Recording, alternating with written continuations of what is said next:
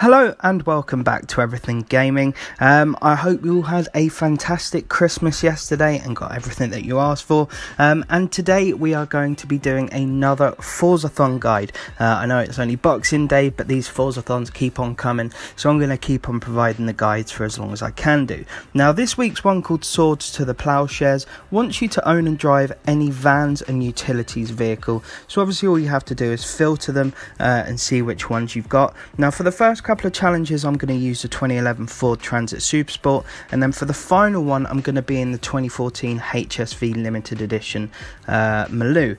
Now, I'll tell you why later, but the first two challenges, it doesn't really matter what you're in, just as long as it's tuned and it's fairly quick, which is why I went for my 1100 brake horsepower transit van. So the first challenge here wants you to do a total of 26.2 miles. Now, the actual challenge itself only showed me to do 13.1 miles or something, which is quite bizarre.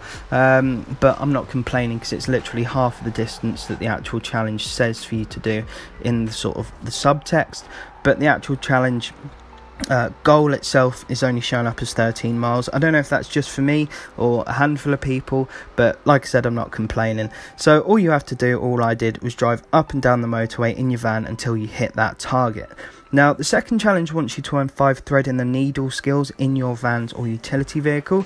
Now, I'm sure we all by now know what this is, but I definitely recommend first of all going into Horizon Solo, where there's a ton more AI driver tars and there's a lot more traffic to weave in and out of. So we all know that a thread in the needle skill is where you sort of get 2 near misses by weaving in between cars.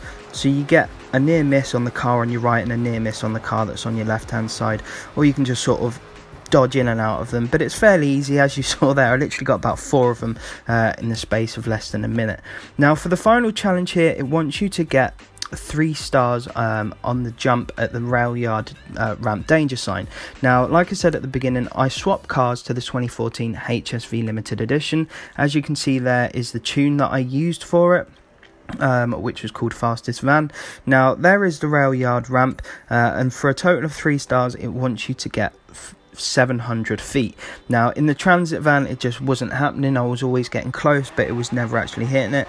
As soon as I tuned up the Maloo, first time, easy as pie, over 700 feet, as you can see here.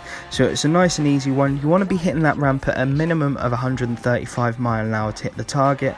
And just sort of what I did is, when you start there, when you get to the ramp, drive away in a straight line away from the ramp, and then turn around and obviously facing directly at it just before the train tracks, and then all you have to do is put your foot down from there. And you shouldn't struggle very much using this Holden Maloo, but like I said, with the transit, it just wasn't happening for me. Anyway guys, I hope that you enjoyed this video. I hope this helped you out. If of course you are sat there playing your Xbox, for all I know, you could be sat downstairs watching EastEnders, because it's Boxing Day and it's all about spending time with family around the Christmas period. But if you do hop on the Xbox, then I really don't blame you, because I've managed to get away and do that. But anyway, I want to say a massive thank you for everyone's support. I hope you've all had a fantastic Christmas, and stay tuned, as I will be doing a ginormous giveaway in the near future, literally before the new year starts. So a massive thank you, all the best, take care.